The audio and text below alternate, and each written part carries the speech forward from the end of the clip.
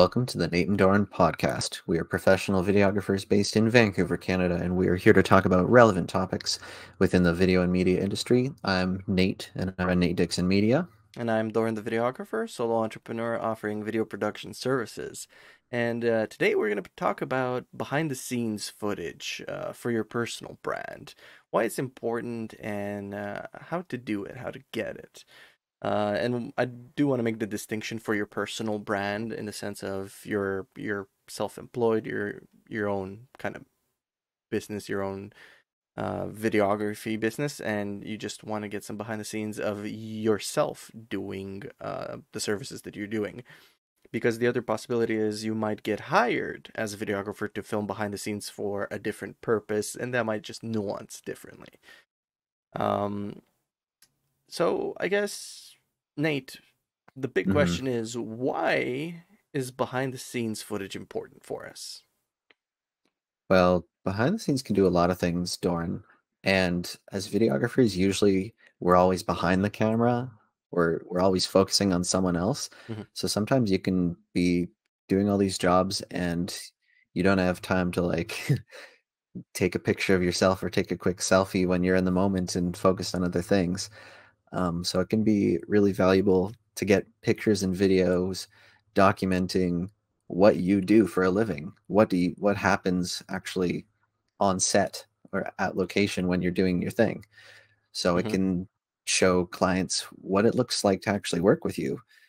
It can show your professional interactions, um, your professional setup, how much like all how your gear is set up, because sometimes people have a hard time visualizing what all goes into a shoot. Hmm. They just see the finished product. They didn't realize, oh, well, I actually had three light sources there and diffusion and a microphone and tripods and cameras and a And whole that's big why I setup. ask you how big your office space is. Yeah, you've been bit by that when the space was a bit too small, right? Yeah, and you're trying to film on that 50 mil prime, but you need a wide angle for that space. That's true. Yeah. I have had situations where I literally just pull up my phone and show them a behind the scenes pic, like, oh, see, this is the setup that we had for this other client. Do you want us to do something similar? And I shot behind the scenes for you, and it Hmm. actually turned into a second shooting day because Oh, yeah. we needed to cover everything that we needed to get covered. So, in a pinch, if it's another videographer there, then you might need an extra pair of hands to help you make things on time. Yeah, for sure. That worked out great. You had the gimbal, and the client had forgot to specify that, oh, today we're filming a highlight video instead of just the usual teleprompter stuff. Like, oh, okay, good. Now, okay, I learned now. And yeah, but they were easygoing and willing to understand the situation. And okay, let's hire the second guy, and did great. And thank you very much for that behind the scenes footage. I have not yet had a And chance to that was work my with it. follow-up. Have you dragged it into your editing software yet? Well, that's the first thing I did when I went home. I wanted to see the slow mo and the potential there because I also wanted to give you feedback. You were also inquiring. Um, and now it's a bit dated. Right? Because some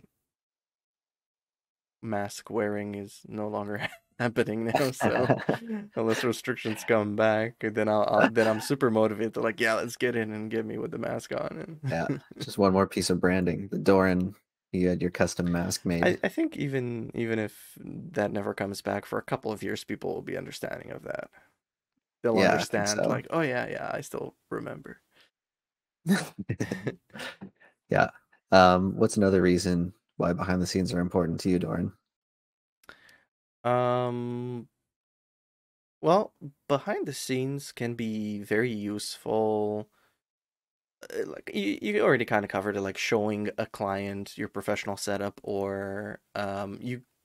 I'll just expand on the other point you said to show your professional interactions. So on your website, some people put like a banner video or a little explainer, welcome to my website, what it's like to work with Dorin. And you can have a nice narration and a quick little explainer video explaining your services, and you have the footage that matches it. So when you say you offer green screen services, having behind the scenes footage of you setting up a green screen, lighting it, maybe cut to transition to removing the green screen and showing the final product quickly, that can add a lot of value and establish professionalism really quickly in anybody that's interested in your services. Um, it helps you build up your brand, basically, you know. Hmm. You can put that on your website. You can also put it on social media, show it to clients off your phone. You know, if they add, or reply on an email, oh, have you worked with doing this type of stuff? Oh, yeah, here's the final video, and here's a little behind the scenes of how I operate. And that might show that you, the client, that you go that extra mile um, to inform them of, hey, I'm the real deal. Here's what you get working with me. It leaves all, like, it answers all the questions they might have in their mind, or it might reassure them of, you know, again, your professionalism. Actually, that kind of reminds me, this mechanic I take our van to, I really appreciate what they do is they take a picture of everything they inspect and they send it to you in a detailed report. So if it's like fluid levels are okay, I see like a close-up picture with flash showing that thing, or brake rotors are you're gonna need to replace them soon. They're getting thin. It's like it actually shows you a picture. And I'm like, I'm not gonna crawl under there and like take pictures myself and check it. I don't know much about cars anyways, but the Mm-hmm. fact that they're like documenting everything like that, I'm like, man, that builds trust. I might not know what I'm looking at specifically, Mm-hmm. but the fact that they're like willing to go there and like have that photo, that like paper trail, that photo trail of everything that they're doing, I'm like, oh, okay, these guys are legit. Mm-hmm. That's awesome, actually. Let me know when that where that mechanic's located at, because that comes in really handy if they're like, oh, like you you brought it in for an oil change and changing the brakes, but there's this issue also, and you're like, oh, okay, another issue, and then he shows you the photo, and you're like, yeah, that's cracked. That's not good. I don't want to lose control on the highway. So yeah, Yeah, same kind of concept, same kind of impression.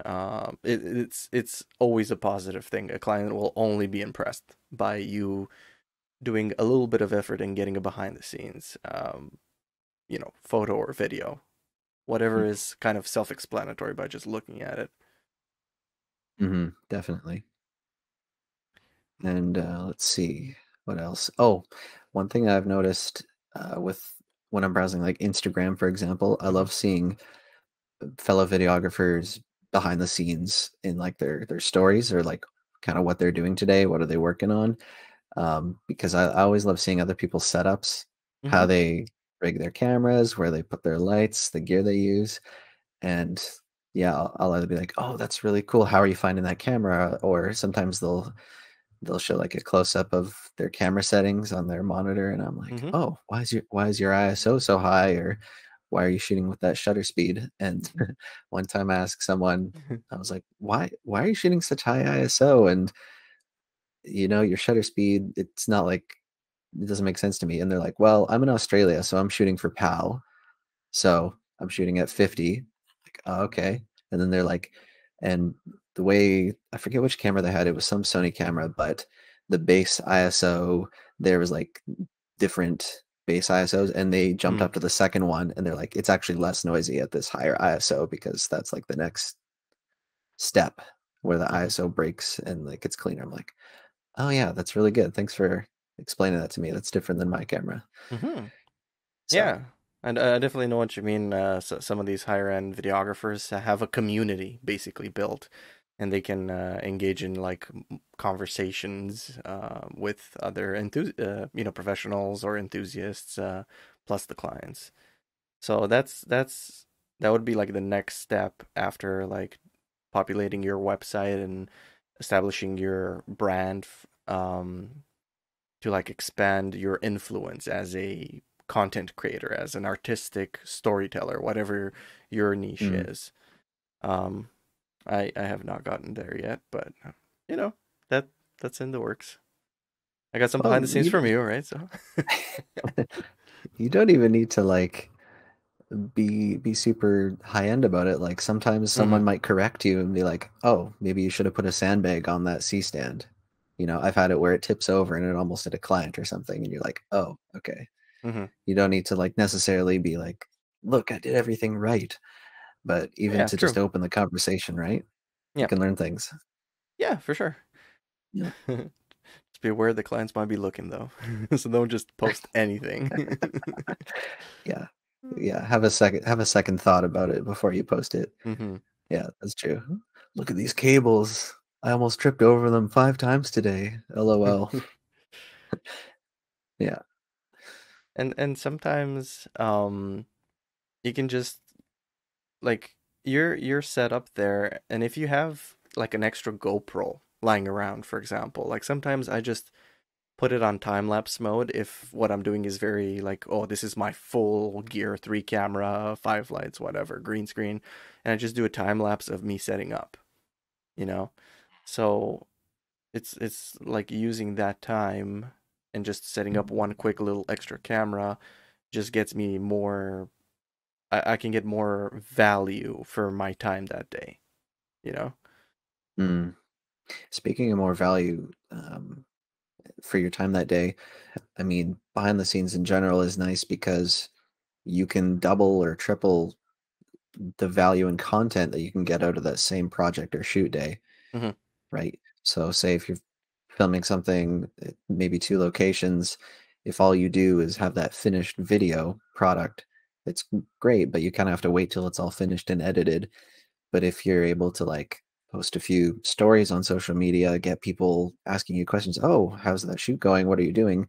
It can show clients that you're busy, you're like desirable to be like Hmm. you don't just have an empty schedule. You're showing people that you're busy. Hmm. It sparks that conversation with other videographers, and then afterwards, if you have photos or video of yourself, like you said, you can create that into even more content. Hmm. So it really just maximizes your time for sure. And actually, you saying that, I just remembered something I forgot to jot down in the document here. Clients. I've had several clients use behind the scenes to hype up a project, an upcoming video. Like you said, like until you wait for the finished video, sometimes it's depending how complex it is and how many moving parts, it might be a week, it might be 2 months until the video comes out. Some you can offer your clients an extra incentive, and you can maybe bill for it if you really sell it well to them. Hey, let's hype up the project by some behind the scenes. Like, hey, day 2 of filming on set with the CEO. I know Mhm. I had that for a Christmas special. Filmed like a month in advance before Christmas, but they were like hyping up like, oh, we're gonna have a special Christmas video coming out. So then it was just showing the guy like dressing up as Santa in front of the green screen and me mic him up. So um, that also helps your visibility online because then uh, the client tags you. You know, Mhm. like working with this video production team or videographer um, on our next big project. So there's already like so many reasons why it could be important. It's all about you tapping into that potential. Mhm. Have you Uh, be honest here? Have you ever used behind the scenes where you see yourself and kind of self-analyze yourself, or is it just me? Like, oh man, why did I uh, put the camera there at that spot and I didn't notice that right behind is better? Or like, oh, somebody bumped the light and I didn't notice, but I see it in the behind the scenes. yeah, hindsight's 2020, you know. Um, the thing that I've noticed is sometimes when I'm focused on like if I'm like have one hand on the tripod and the other hand on the lens for like focusing or something, and I'm like staring intently, I realize how bad posture I have. I'm like, thrusting my pelvis out. I'm like leaning back with my shoulders hunched, and I'm like in the moment I don't realize it, but in behind the scenes I'm like, oh man, no wonder I had a sore lower back that whole day. This is what clients see you doing. I'm like, do I really look that goofy? So I need to practice, Yeah, good posture, rolling my shoulders back. yeah. So yeah, it makes you more self-aware Yeah, after the so you fact. could use it even for personal review. Like, okay, how long does it take me to set up? Or how can I improve my setup time? Um, how can I better protect my equipment? You know, like you can just review, Mhm. again, just do a time lapse of yourself setting up like with the GoPro wide angle. Heck, I've even used the behind the scenes at one point for bloopers Oh because yeah. a blooper happened after we stopped filming.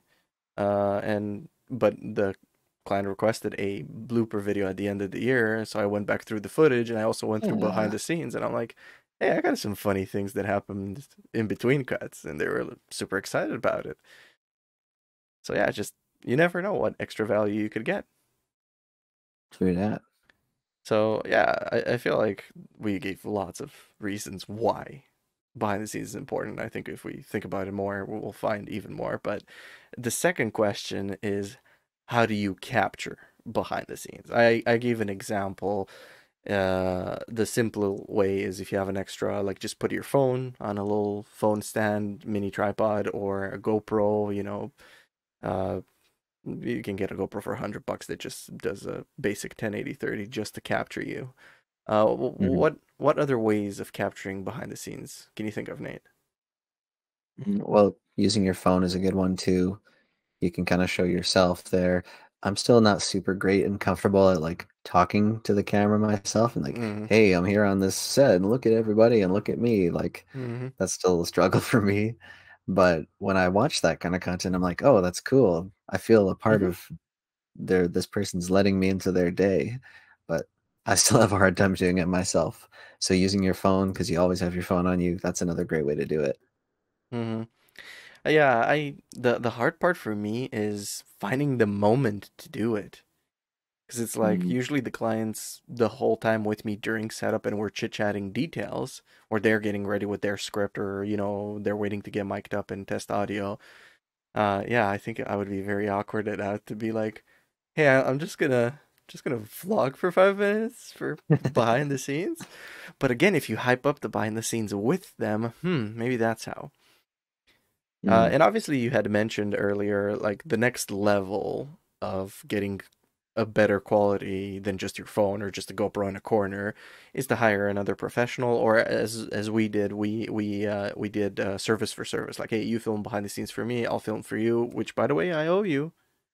Yes, you still do owe me behind the scenes. Okay. Yeah, Good reminder. for sure. Yeah, I'm looking forward to it. Um, and maybe this is something that you can do as an upcoming videographer. You're just getting started. You're trying to maybe reach out and have connections. Hey, can I come shadow you while you're doing a project? Can I be your second shooter, or do you need behind the scenes? And that way we can chit chat. I can see your setup. I'll get some behind the scenes for you, and we'll, maybe that way you have a partnership form. Totally. That's actually how I got to hold that giant snake last year. I asked Oh Shia, yeah. can I shoot behind the scenes for you? Hmm. And so that was a great experience.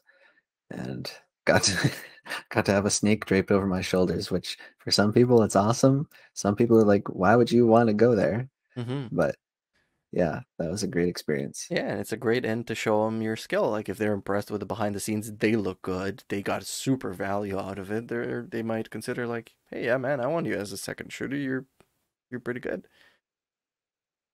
So I guess then you would think of like what would you focus on behind the scenes? What does behind the scenes mean? What are you capturing? Well, yeah, there's a few different mindsets you can have when you're doing that, but I think in general for behind the scenes, a good thing to have in the back of your mind is you can be a bit more experimental with behind the scenes than obviously when you're shooting the main product. For that, usually you have to be a lot more direct and keep the image clean and stuff. But for behind the scenes, you can get a little bit more artistic. You can try some more unique filming methods, or if you're taking photos, some different angles and exposure ways to expose the image.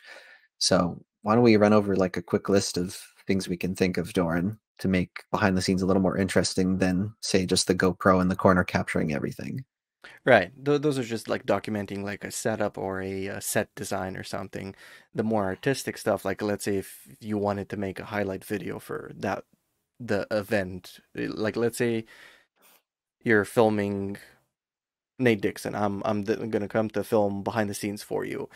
Obviously, you're my main focus, but I have to weave in what you're interacting with, who you're interacting with, or what you're accomplishing. So if you're working on your lens, for example, I might have a close up of your hand working the lens and then pull focus to you. Like do a foreground element transition to a background focus. That would mean me being like on a zoom lens or being up close with a prime lens. Um, or I could do, if you're interacting with a client, I could be filming from over their shoulder.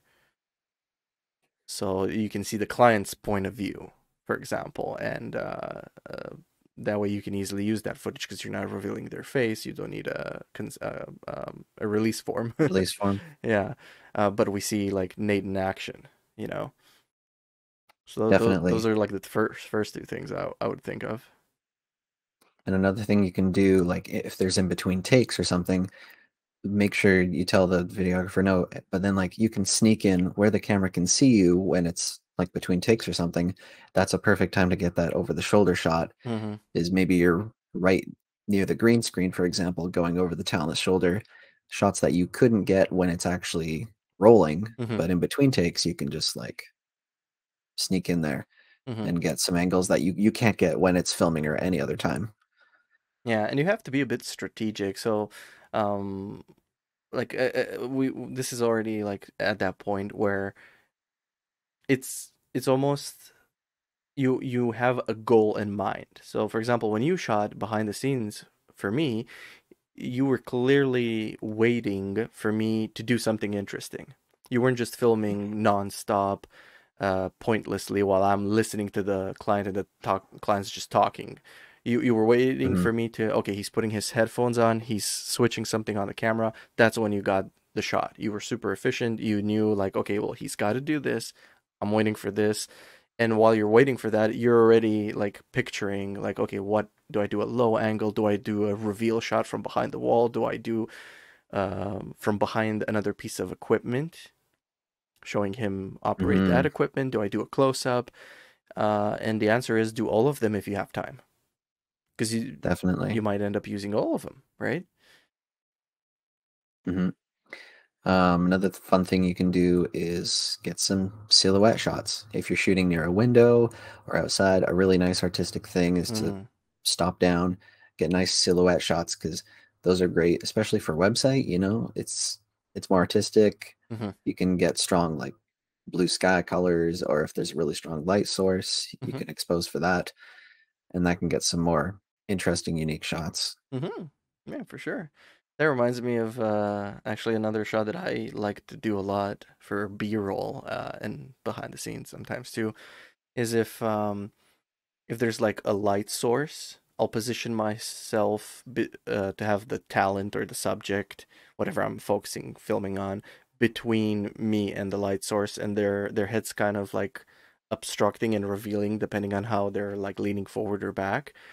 And there's always that like sunburst kind of like lens flare that just oops hit the mic that just happens, and that's always an artistic go-to that it can easily be used as a transition point. So if you want to do a lens flare transition, it's more organic and looks more natural because the thing you're transitioning to is a bright light source.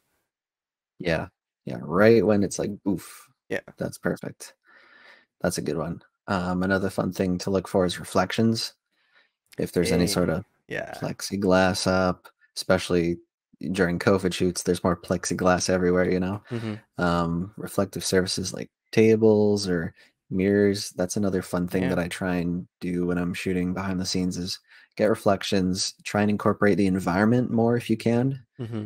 than just like straight vanilla close-ups of whatever the talent is or you. You want to try and get more like dirty shots, so to speak. Mm-hmm.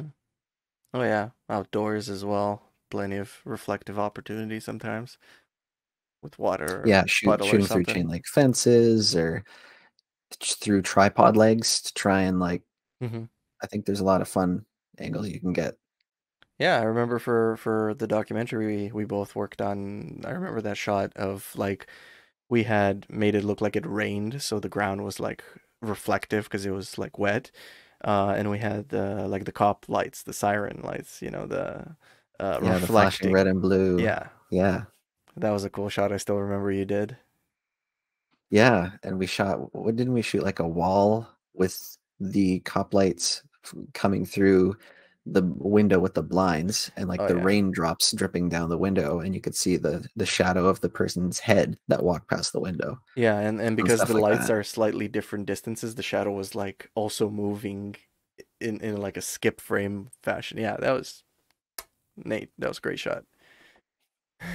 Chef's kiss. Director Nate. Um, yeah, and I think one thing that is obviously used quite a bit sometimes is slow motion. You can get Mhm. some slow motion shots depending on, again, you think about it if you have the luxury of time and you know specifically what's happening on set or on location. If you know, like, oh, they're gonna enact like someone like struggling and fighting with someone else, or you can, or if you know the camera operator is like on a gimbal and he's about to run and follow somebody, you can, as a behind the scenes opportunity, you can film that in slow motion because either what you're filming is very dynamic and might look good in slow mo, um, or if you are doing behind the scenes and on a gimbal and you're following someone or following, like you're doing a transition, or a walk around something, a slow motion or a ramp up speed in post editing might be something that you can think about. Like, okay, I'm going to film this with this intent. So Mhm. there's, again, like you said, experimental, artistic. Slow motion is another tool. 60 frames a second, 120, whatever you're capable of. And you can, if like if you're sliding shots, that's a great slow motion with the loud. Oh yeah, Yeah. yeah, yeah, for sure. Uh, um, yeah, it's just, man, just talking about behind the scenes gets me so excited to like focus and film more and use more. Mhm. Definitely. I gotta think of what project I want to use your behind the scenes shoot day that you owe me. I gotta think. Mm-hmm. Uh, Yeah. well, something that's not in the next 2 months because I'm Yeah. busy Busy, with busy with dance. dance comps, but I definitely do want to, um, you know, get even on that one. Yeah. Anything else you can think of for behind the scenes, Doran? I feel like we covered kind of most of our points. Yeah, yeah. I think anything else I can think of right now would get really nitty picky and very situational, very too specific. I think the gist is pretty well spoken, and given. So maybe just as a quick recap, behind the scenes is important. You can show it to your clients. You can put it on your website to establish your professionalism and your work ethic. You can use it to build a community and spark conversation with other professionals. You can pitch it to your client as a hype mechanism. Hey, let's throw your viewership, your target audience, some behind the scenes hype. Hmm. And then when you're capturing behind the scenes, just feel free to get more artistic, use lights and reflections in the environment, shoot slow mo if you can. And yeah, that pretty much covers it, doesn't it? Yeah, it's that simple. It's yeah, just It's a no brainer. yeah, try and plan it if you can. And basically, there's no, oh, you did it wrong. There is no shot list unless your client specifically asked you to behind the scenes a specific thing. So it's like so relieving to know that yeah, anything could potentially be something like awesome looking. So just experiment with it. So I hope you've Mhm. been inspired listening to us today to give behind the scenes more room in your business, in your brand. Um, And obviously, this is something that you can just slowly build up, and you can keep it private until you're happy with what you've achieved with behind the scenes and see value in it. It can be a very fun learning process that definitely has only positives in trying to accomplish it. So, yeah, I think that's a wrap for today's podcast. Hope we've inspired you. Thank you for watching and listening. And be sure to subscribe to not miss an episode of the Nate and Doran podcast. You can find us on YouTube, Spotify, Apple Podcasts, or whatever you use to listen to podcasts. This has been Nate and Doran. Thank you for watching and listening.